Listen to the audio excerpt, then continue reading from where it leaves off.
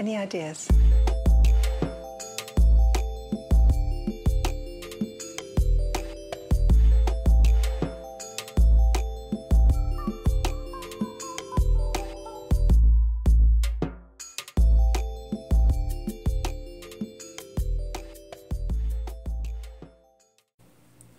Now those are some weird looking animals.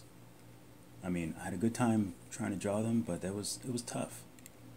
I mean, that goblin shark, I'm not gonna make that cute.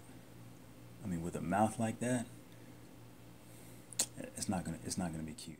It was kind of cruel for you guys to suggest making a house centipede, because then I had to look them up. It was bad.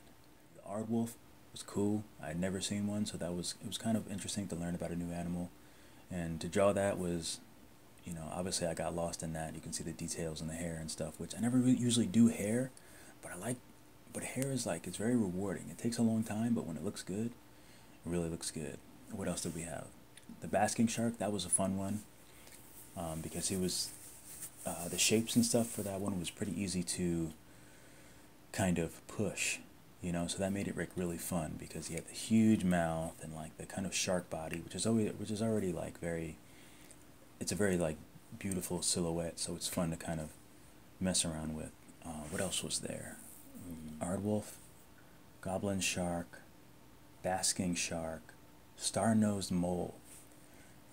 Yeah, that was, I knew I could kind of make it cute, because moles, you can usually, they have really cute pudgy faces, so I knew that I could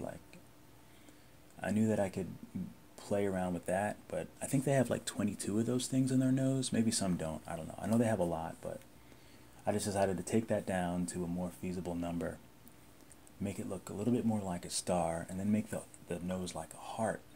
I don't know if you noticed that, but yeah, I made it a heart, his little nose. And happy birthday, Tali. It was my sister's birthday today, so I decided to turn that one into a birthday card, because when I made him with his big fat hands up, I was like, that's cute. So I was up doing that really late last night. Yeah, so that was a fun exercise. It was really difficult, and I like to kind of, you know, do those weird animals, because you really have to like figure out how you're going to turn this into something like salvageable, or at least something like pleasing to look at. Because you look at a house centipede, it's not pleasing. A goblin shark mouth, it's not. That's a nightmare.